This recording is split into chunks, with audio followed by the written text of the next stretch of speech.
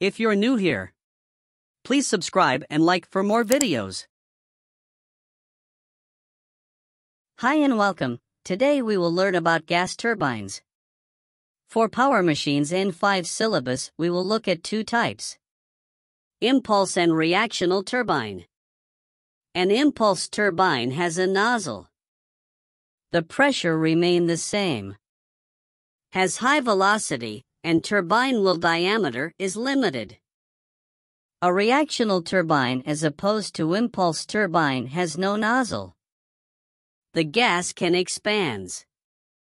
It creates a reaction at the inlet and outlet. The pressure drops, and the final velocities are the same. To be able to do calculations in a turbine, we need to draw a velocity diagram. So this is how you draw it. Draw the plane of rotation, the dotted lines, to use as reference.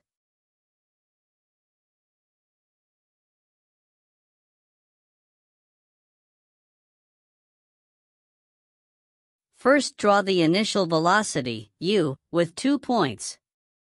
The blade point on the right, B, and the turbine point on the left, T.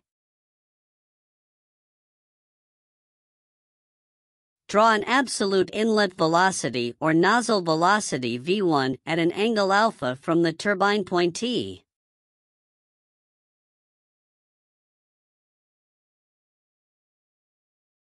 Now draw relative inlet velocity of the blade VR1 at an angle theta.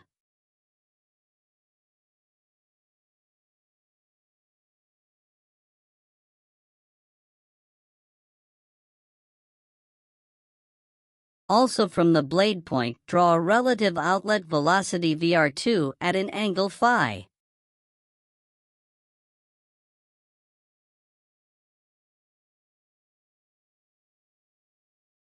Then from the turbine point T, draw the absolute outlet velocity of the turbine V2 at an axial angle beta.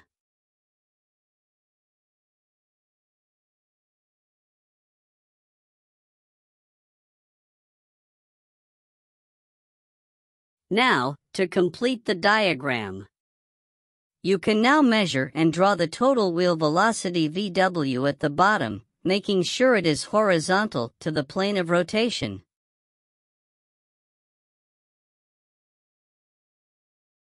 On the blade side, which is on the right, you can now measure the final velocity VF1, which is vertical to the plane.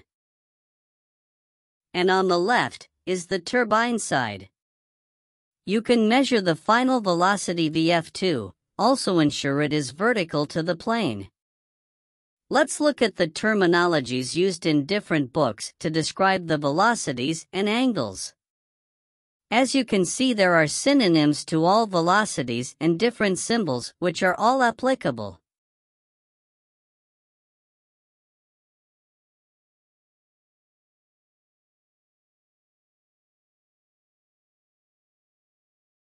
The gas turbine has 5 conditions that are important to note. The conditions will help us to complete the diagram, and we need to identify them every time we read a gas turbine question. So let's go through them.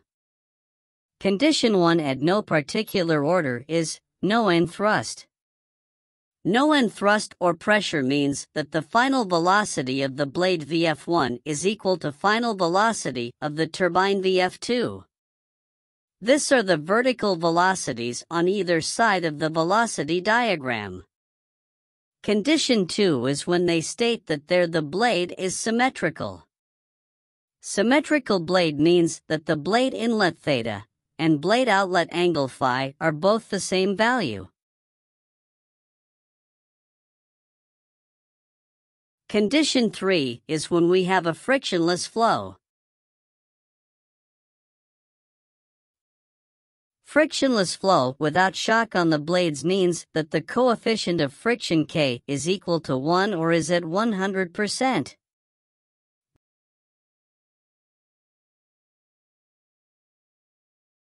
Therefore, relative velocity Vr2 is equal to relative velocity Vr1, which is derived from the formula relative velocity Vr2 is equal to coefficient k times relative velocity Vr1.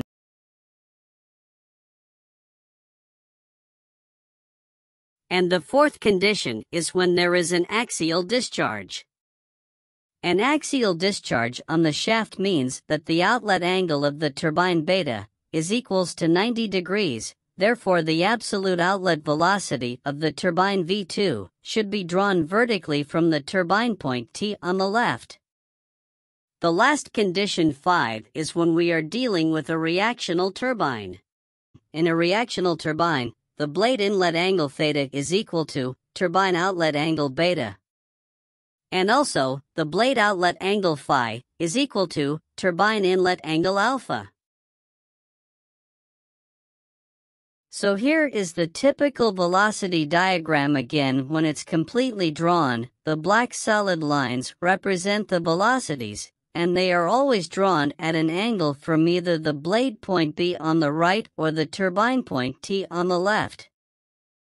The red arrows indicate the direction in which the gas is going, is either it enters or inlet the blade. And it is either it exits or outlet the turbine. Please take note.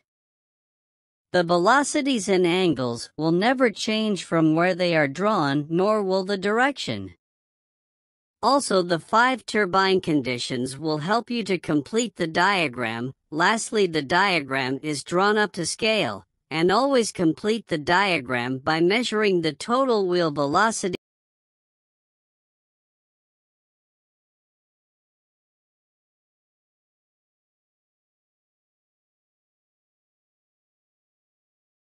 Thank you for watching. If you're new here, please subscribe and like for more videos.